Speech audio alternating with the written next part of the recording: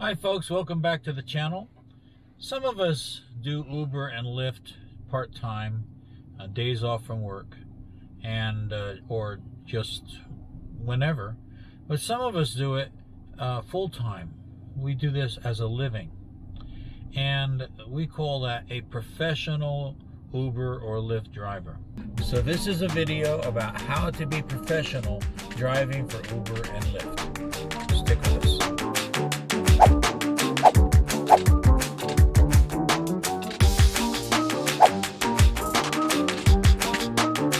So before we begin, click like and subscribe to this channel so that we can keep bringing you content like this and some content like this one right here. Some of our content is really serious, like this, and some of our content is really silly, like this.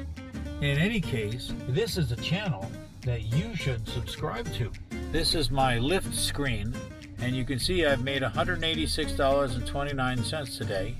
And if I come over here to Uber, that's $57.12. So let's add that up for you.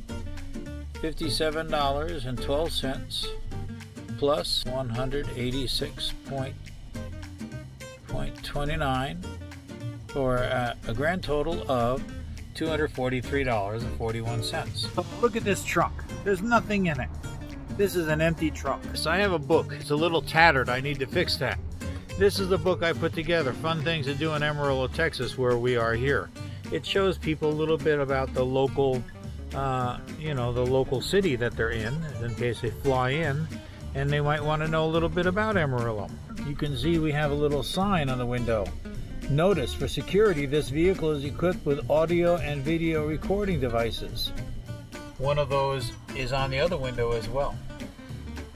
Now, some cities, they have a lot of problems with their drivers. Sometimes you see drivers on YouTube dipping into the tip bucket for the driver, or in some way acting inappropriately, and then complaining to Uber or Lyft that the driver was acting inappropriately. So the driver has a dash cam video in order to prove his innocence. In my case, I have twice found empty beer cans in the seat pocket after completing a ride. So can you imagine? That means somebody was probably drinking in the car while I was driving down the road. And suppose I get pulled over for a traffic violation of any kind, and the policeman discovers an empty beer can in the seat pocket. How am I going to prove that I wasn't drinking and driving without a dash cam? So a dash cam can protect you in case something happens. Besides keeping the car clean, I have this scent which I bought from AutoZone. Spray this and it makes a nice smell in the car.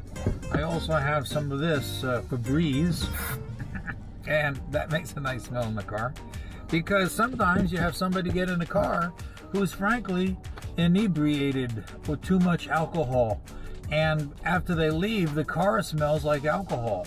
So you want a little spray, a quick little blast of something to make the smell in the car a little better for the next passenger. So take some pride in what you do.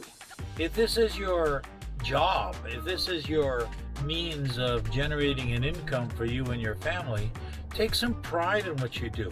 Let me tell you a story that happened to me the other day.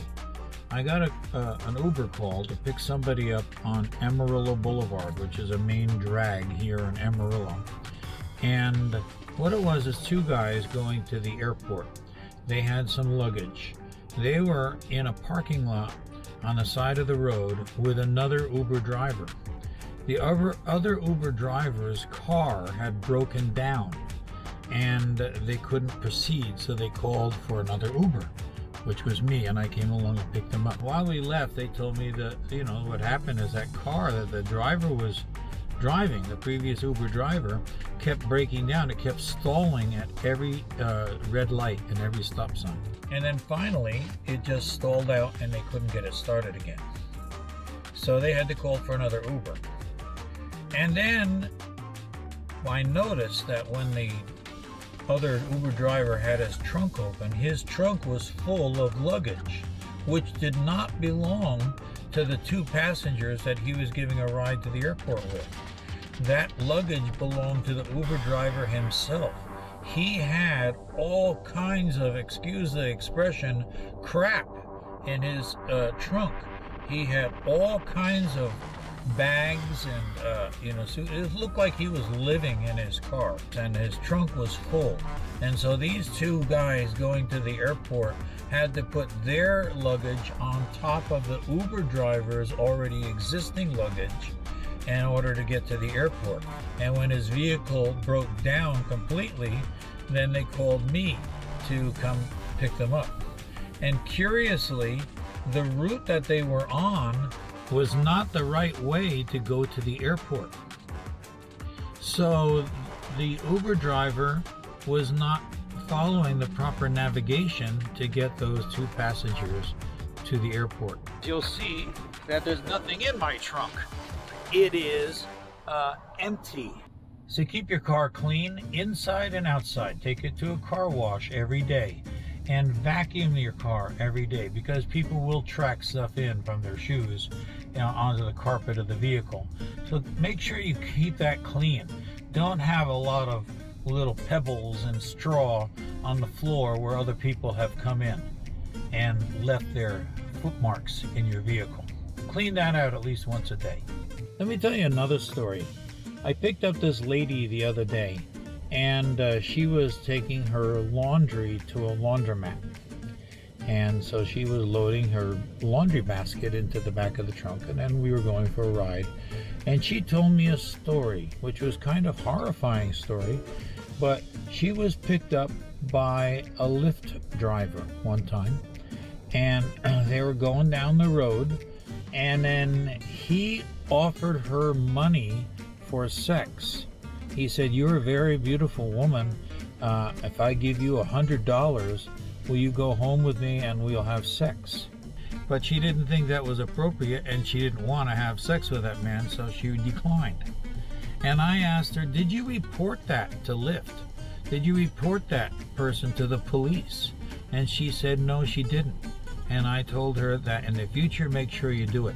And also, make sure you give that driver, 1 star. Don't give him any more than 1 star rating. And don't give him a tip. That driver should be removed as a driver for Lyft or Uber. Now I have an Uber ride. It's an 8-minute trip, 6 minutes away. I have to go attend to that. Now I know you're not doing those things, but it is disheartening to hear that there was actually a Lyft driver in my city that actually did that to a passenger. The point of this video is act professionally.